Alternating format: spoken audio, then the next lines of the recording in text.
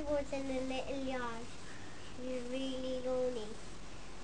And a mermaid came and said, a baby will be born. So she did. And there was a flower on her finger. And he ran to tell Joseph.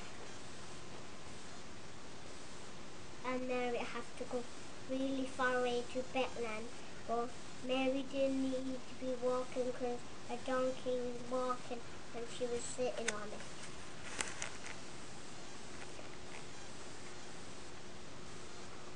It was full of people, and the shepherds say sorry,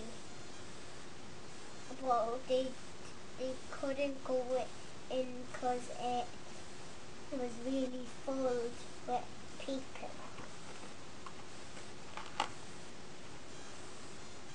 And the shepherd said sorry again, and he said, I'll let you stay in my barn, nice and dry and warm and cozy.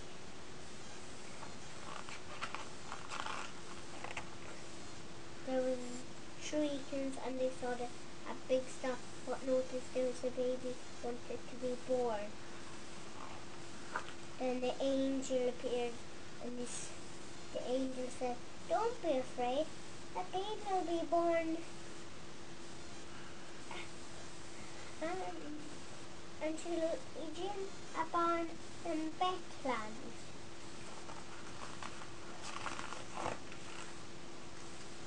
Joseph and Mary wrapped the baby up, and Joseph kept an eye on her for the king's king, and they went to bed.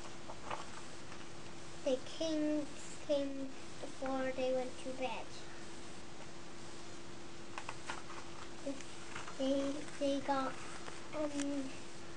2 robes, a golden light skull, and a golden box.